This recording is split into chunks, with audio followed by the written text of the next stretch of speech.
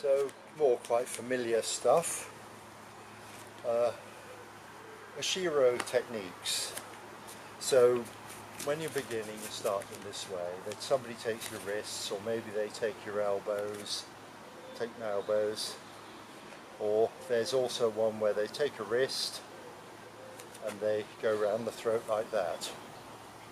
Now, if this happens, you're probably a bit late, to be honest. You've got to react to it early. But what you can do with these techniques, by learning them that way, is you can make Ushiro happen. So I threaten his face. He takes.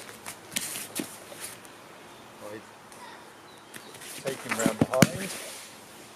So what I'm doing here is I'm using Torafuni. So what's happening is, as he drops, my hips go back and I go under and take down.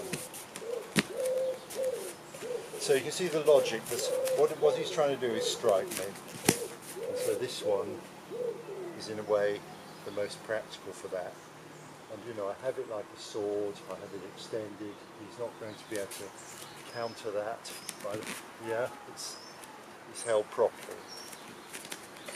Now, if he's surprised and he doesn't really go for the hit but goes for the grab, then we have other techniques. I mean, his hand will be in that area.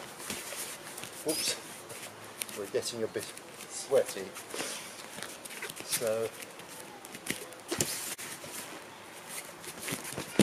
his hand is going to be in that area naturally. So if he sees, so you threaten my face, my natural instinct is to knock it down, come and punch him.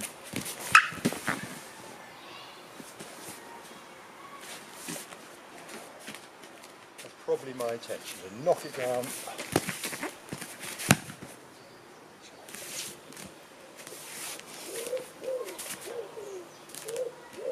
But if I perhaps don't have an explicit intention, he threatens my face, I grab it, it would be natural for my arm to be available to him somehow.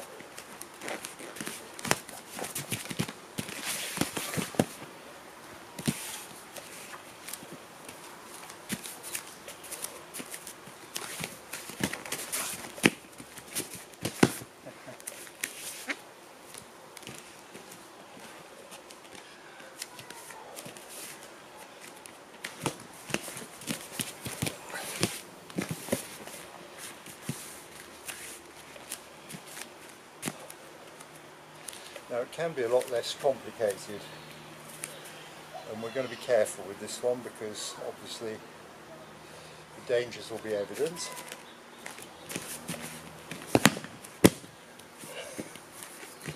So basically I accelerate him round and I meet him with my elbow. Or if we're looking for an Aikido technique, just let's slow it down. We're looking at Sockman, Uraminagi. So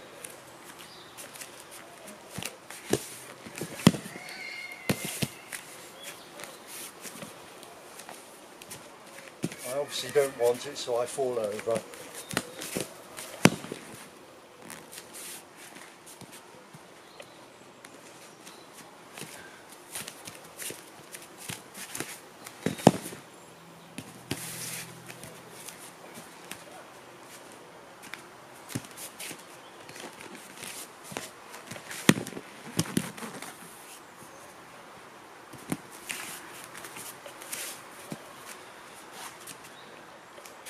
So in Aikido terms,